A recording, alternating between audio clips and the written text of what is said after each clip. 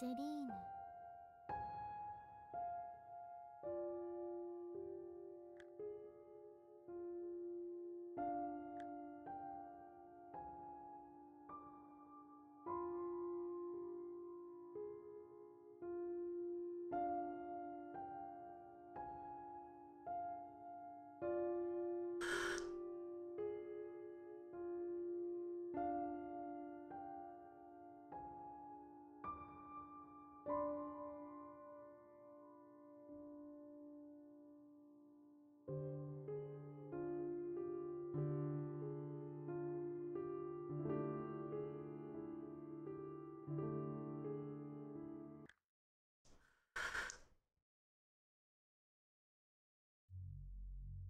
The sound was driving him crazy.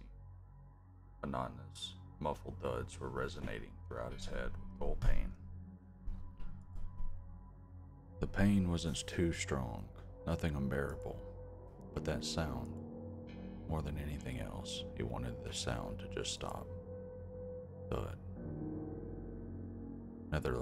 Nevertheless, the knocking sounds didn't end. He knew it well enough because he himself was their origin. Thud, thud, thud. The noise of his slipper was hitting the rear of his desk over and over again, like a huge fluffy moth frantically ramming against the window glass. He wanted plenty of things. He wanted to pay the rent in time this month, not to displease his landlady again. He wanted to finish the script, at least in draft, because a draft is way better than nothing, something one can work with. And he wanted to sleep. No, not quite that. The problem, a serious one, was that he didn't really want to sleep. He leaned back in his chair and rubbed his eyes shut, pressing his eyeballs until dancing pale lights appeared. Of course, he took the sleeping pills. One healthy 8-hour sleep gives way to a not-so-healthy 5-hour nap, then a 3-hour eyes shut break, and then goes away entirely. You stop thinking about how this will impact your liver. You just want to sleep. You need to sleep, actually, especially if you have already taken an advance payment for the first part of a gig, and then the goddamn text won't just write itself. However, if the text could, in fact, write itself somehow, he would probably lose his job. He didn't have any illusions in this regard. As soon as neural networks get smart enough, he and dozens of other ghostwriters will vanish into morning mist of a new era in literature.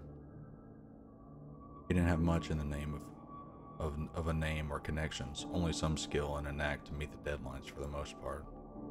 The client was content with this, and he was content with the pay, so everything went well until the pills started failing him. Blam. This time, the tick got too strong. His foot jerked and hit the board with a very noticeable pain. It seemed like he even heard his toes crack. He muttered a short curse and rolled the chair away from the desk, although he knew, now that his attention was not fixed on the blank text file, the tick should go away all by itself. It's funny how the consciousness is detached from the body. He often thought about it, especially while having insomnia. It's like you're working as a team, but your partner starts pulling something.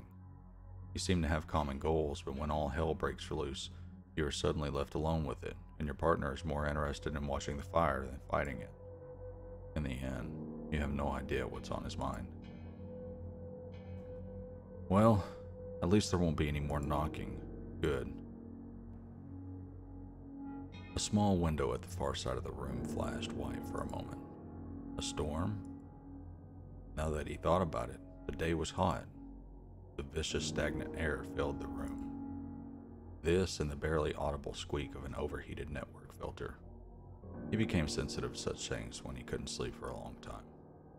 Made the entire room seem to vibrate a little, like a cocoon that's about to hatch. Actually, that did sound like a good line. He rolled back to the table and was about to write that thought down, but paused over the keyboard. He remembered the individual words and the general idea, but the sentence had already slipped away. This time the white light seemed to fill the entire room. Then a thunder followed, resembling a low gut roar of something large and famished. Good Lord. He called to God way too often for someone who never goes to church, just a habit he inherited from his mother. A furious patter of raindrops pounded on his window. There's no way he could work like this. Not now. But maybe it's for the best. Since he was a little boy, he slept well during the storms. I had to seize the moment. He groped for another packer of sleeping pills. It's nice to have your working tools at hand. Popped the pills into his mouth and opened the window to hear the steady patter of the rain. Then he went to bed and collapsed on top of the bed sheets, his clothes still on.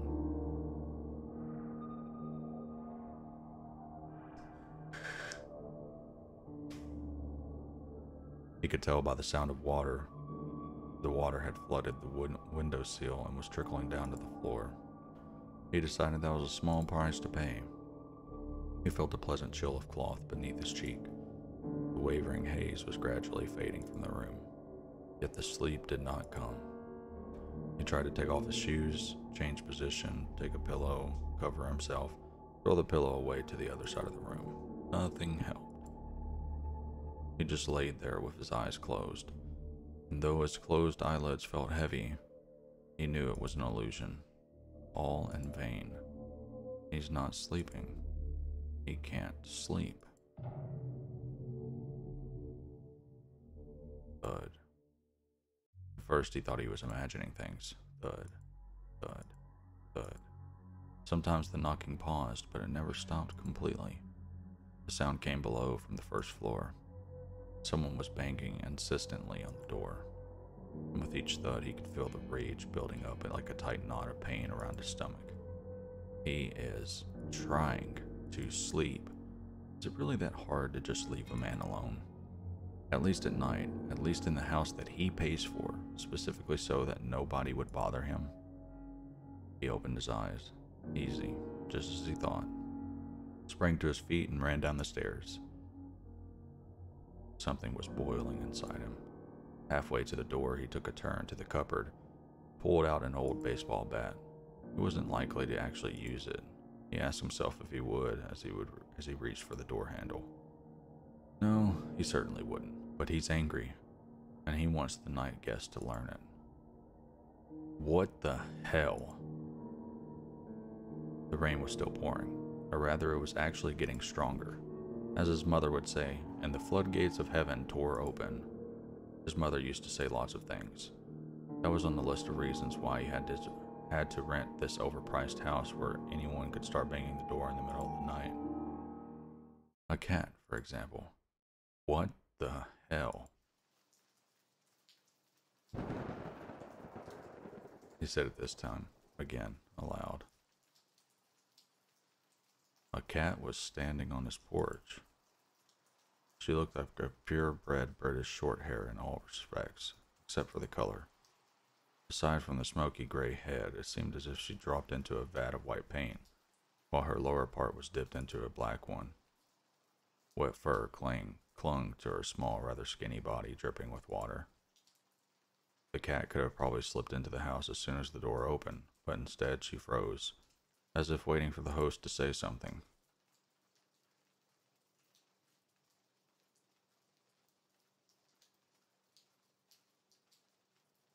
I mean, for me, I would refuse, but I feel like that's not interesting, so let's let her in. It was cold outside, much colder than one might think.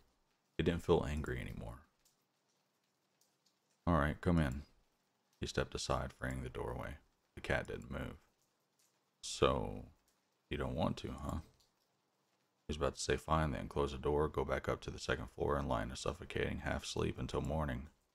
When he finally realized what was wrong, the bat. He threw it away, aiming for the sofa, but missed. The bat clattered on the floorboards. The cat followed it into the darkness with her round, yellow eyes. The sounds didn't frighten her. He sighed. I won't hurt you. Come in if you want. The cat raised her eyes at him. For the first time he actually saw, and couldn't help admiring how big and yellow they were. Cat's pupils were also large and incredibly round, like two full moons in an eclipse. Just as he was about to close the door for the second time, the cat murmured something and fluttered into the house, butting him with her wet head as she passed by. He smiled. Strictly speaking, at this very moment his line had ended. If the landlady had found out, and he was sure she would, he'd have to look for a new place to live. There are plenty of lonely, bored seniors in the neighborhood, he thought, and they only have two hobbies: observing and reporting. The subject and the recipient aren't that important. Well, it's fine. Maybe he'd leave for the suburbs. Maybe he'd move to an apartment, since him getting privacy didn't work out anyways. The rain was getting stronger still. He closed the door.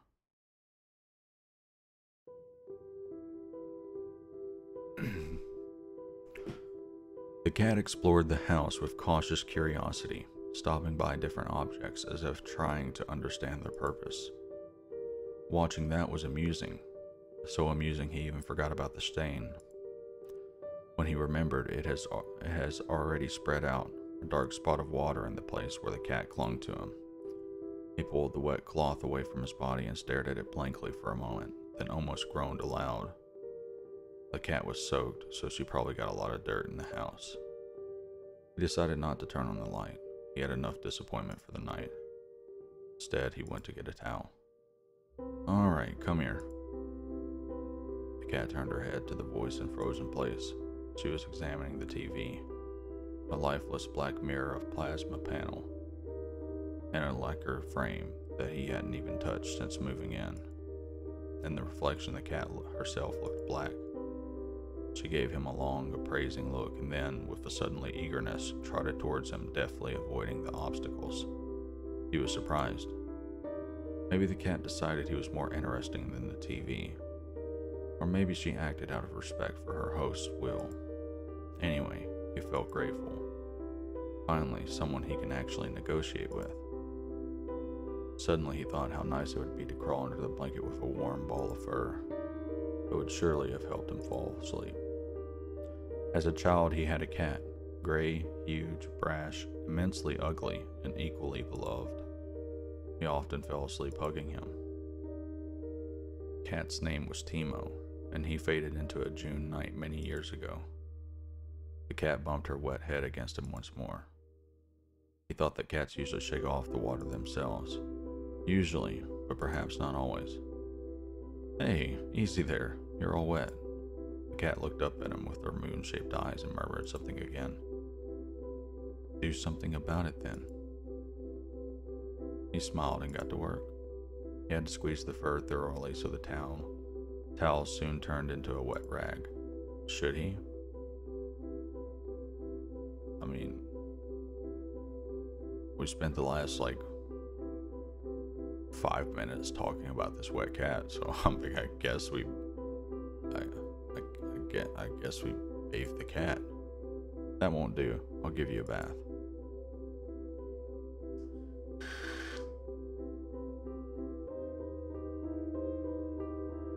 As he carried her to the bathroom, the cat stayed still in his arms, a warm and incredibly light body pressed against his chest.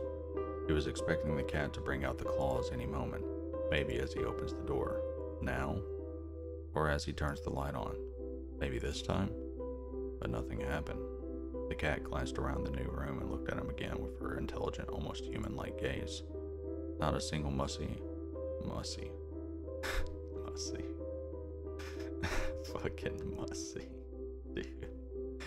Not a single muscle in her body had moved. She was curious, and that's about it. She trusts me. He was about to ask her if she knows where they were and what was going to happen next. That was just too much. So, it shouldn't be very difficult. The two of us can manage this. What do you think? He read somewhere a cat should get used to the new surroundings before bathing. Fear is born out of the unknown. In that regard, people haven't gone too far from cats. New scents, unfamiliar objects, and the splashing of water. These are just shadows under the bed that will fall back if you get a better look at them. He carefully put the cat on the floor. She looked around the room again and returned her questioning eyes to him. It seemed like she got comfortable, though. He turned on the water in the shower and felt a gentle touch. The cat was already loitering around his feet. She was curious indeed. The shower isn't so bad compared to the rain, is it? The joke came out a little awkward. He felt embarrassed and he didn't know why.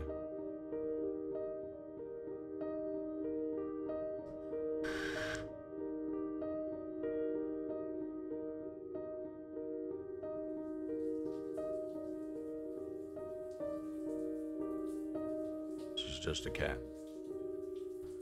Maybe it was because of how the water glistened on her skin, or how she was looking at him from under half-lowered lashes. She was actually watching. He met her eyes, and each time he felt the shame burn through him, but that shame was thick and sweet. He was a little dizzy.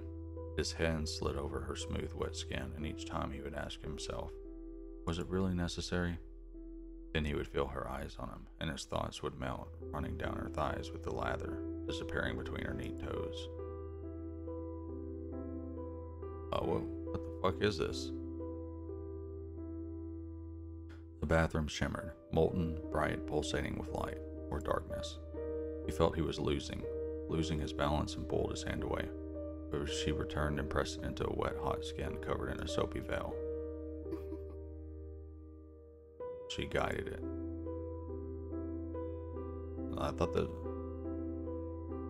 I get that they replaced the cat with a person, but I'm pretty sure it's a cat. He couldn't remember how he ended up living in the room again. The cat was napping peacefully in his arms. He absently ran his hand down the cat's wet back, tracing the bumps of her spine with his fingers. I should get you some food. Let me see what I have. He got up with just a tad bit difficulty. Nothing he couldn't handle. Still, his body felt unusually heavy and unwieldy. He had to give the cat something to eat. He will lie down afterwards, and then, hell, maybe he'll even fall asleep. Maybe he should have gotten a cat from much earlier. A ball of fur with a pair of moon eyes and a velvety voice that you can always negotiate with. And that's about it. That's kind of funny. He could have avoided all that suffering, if only he had a cat.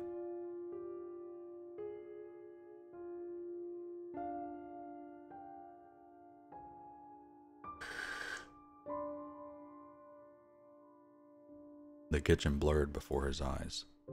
He got to the refrigerator and opened it, squinting from the light and leaning on the door way harder than he was supposed to. If the landlady was around at the time, she would have told him exactly so. Don't lean on the door. After all, this is her house and her refrigerator, and everything should be neat and tidy in case she has to move new tenants in. Perhaps the landlady would have even warned him about the milk. The milk itself is completely harmless, unless, of course, you are allergic to lactose. But there is a special kind of lactose-free milk, right? What matters is the bottle. Bottles, much like cats, can vary greatly, but this particular one was made of glass. If only the landlady was here, she would have probably told him not to touch the bottle, because he's falling on the floor and the bottle might break, and then the milk will spill, and he'll have nothing to feed the nice cat he found. Or rather, it was her who found him, and very timely because he was lying on the floor.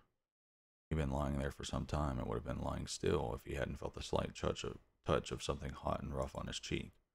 It was almost like a dream, although of course comparing sleep with fainting isn't quite correct, no matter how you look at it.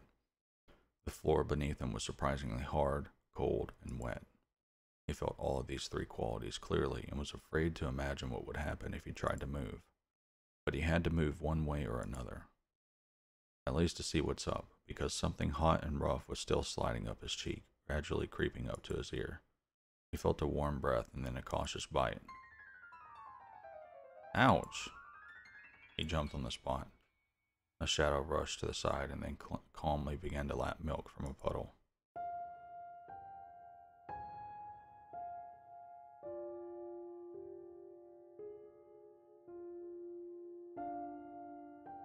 What are you doing? What are you doing?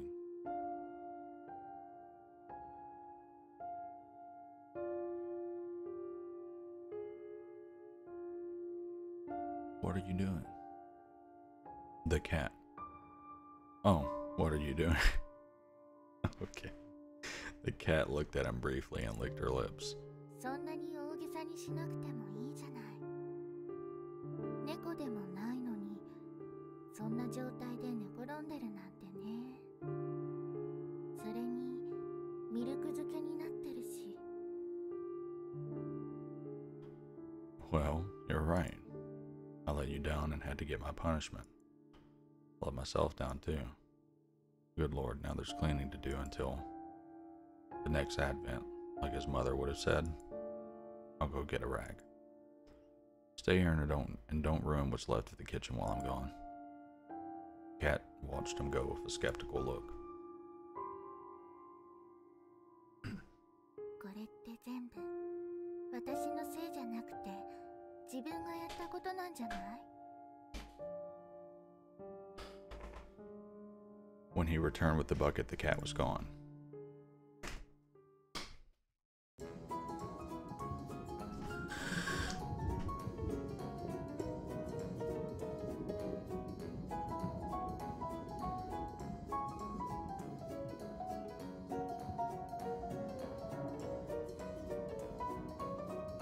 In the kitchen, something exciting is happening. Take. You will need a blade. Did you take the pills? Scratch out the entrails? The Egyptians widely used honey for embalming and preserving food. Later, the recipes were adopted by the Greeks. Also add a teaspoon of apricot jam, a walnut, and a little cinnamon. Before baking, put a teaspoon of butter on top of. Microwave for 5 to 7 minutes at full power. Don't listen to them scream.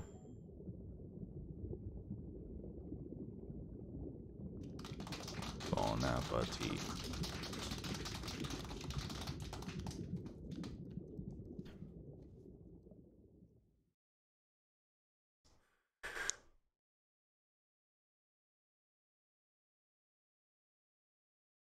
The next time he saw her was in a few days, or maybe in a week. He always had a bad sense of time, especially when he was immersed in his work. He still couldn't sleep, but at least he was making some progress with the script. It was a narrative game project, as the customer called it, but actually meant do whatever you have to finish it on time, else forget about the payment. And so he did, although he was resentful and that got in the way a lot. The reason of those feelings was the cat. He knew how stupid that was, but he couldn't help it. He forgave her for the bite almost immediately. That wasn't the thing. He was bitter about how the cat ran away, despite him trying his best to take care of her. She was nowhere to be found in the house, so he immediately thought about an open window on the second floor. Maybe he should have closed it. He dwelled on the thought for a while. He even approached the window at some point. But in the end, he decided not to do anything about it. He was hoping. There was no shame in that. It's not the same as you turn up 10 and start eyeing girls. The cat would come back, and she did. He had just settled himself on the sofa with some book. Some was the word, as he couldn't remember a thing from the actual cover, even though he read the title several times.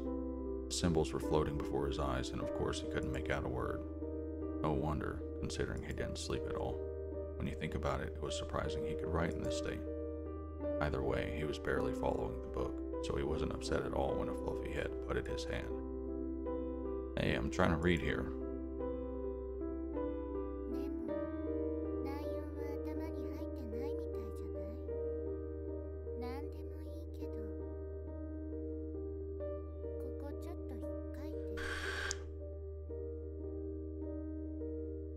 He complied. You were absent for so long. I thought you won't be back.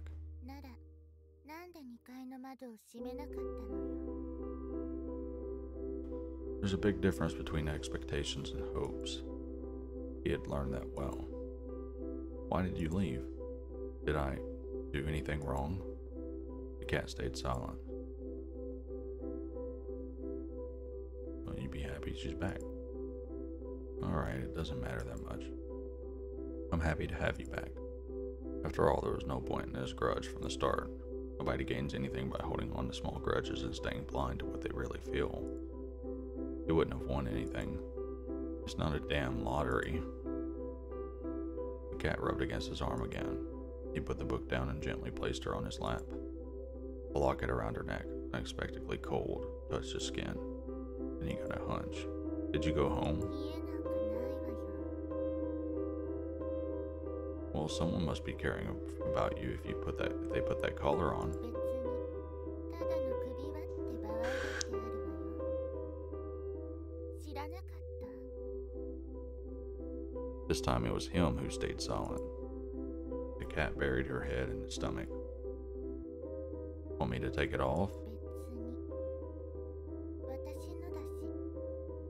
それにこうしといた方が今後何かと都合がいいかもしれないし。 He nodded because if you think about it, that was really a reasonable choice. The cat's fur was thick and smooth, very pleasant to the touch. He wanted to bury his face in it and find out what it smelled like. What she smells like. Okay, dude. Do you have a name? もちろんみんなあるでしょ。 And what's yours? Cat looked at him carefully, with her bright yellow eyes as if saying, take a guess. But she didn't actually say anything. On her locket was a small engraving, a crescent moon that was dimly shining in the pale light coming out of the window. Selene. The cat looked up at him, and her pupils flickered into 2 full moons in an eclipse. She rubbed against his arm one last time and stood up, arching her back. 2階の窓は閉めないでね。 Don't close the window on the 2nd floor. I won't. She left, but the name stayed with him, in and around the house. Selene. So hummed the glass, white in the moonlight. So whispered the long shadows of the branches outside the window.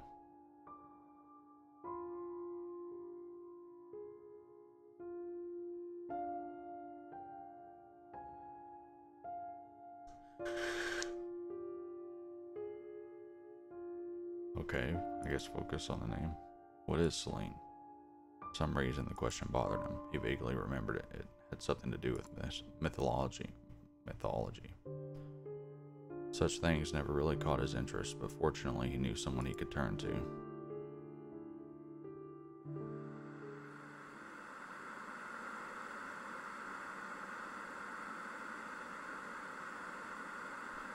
It's Bob Ross on Channel 5. And this is how you paint a cat. ひどい。 Meanie. You know I can't stand them. And you know it's me who will have to take care of her. After all, basically living in the office. Ethan never liked cats, and the dogs too, not much difference. He didn't like the very idea of keeping a predator at home, even a small one. He couldn't quite explain why.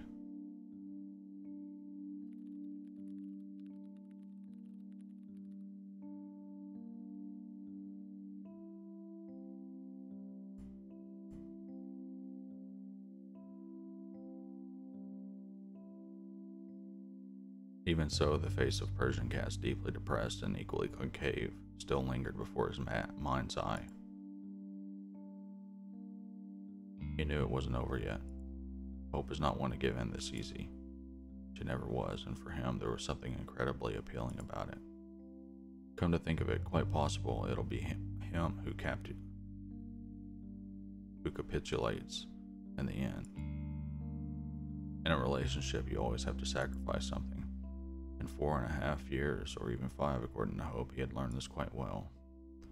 Suddenly, Hope frowned, looking at the screen. メールが来たみたい。 Seems like you got an email from, damn, tough one, I can't quite read it. 仕事用のメールボック Just スだ hit よ。 your work mailbox. Let me see. Hope I got a new project.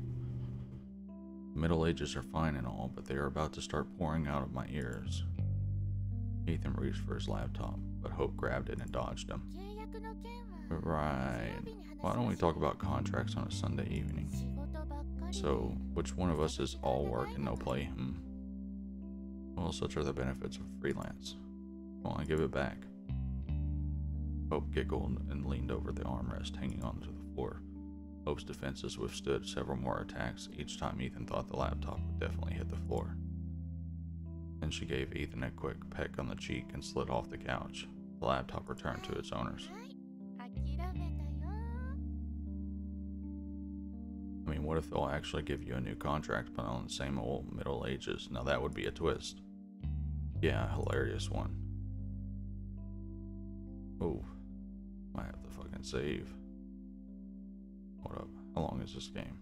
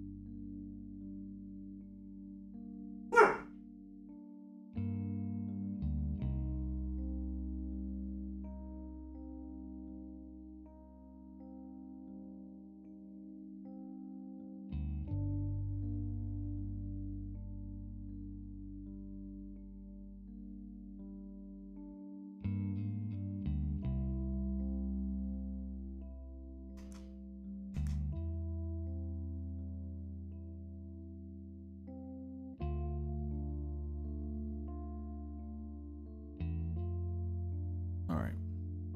Saving.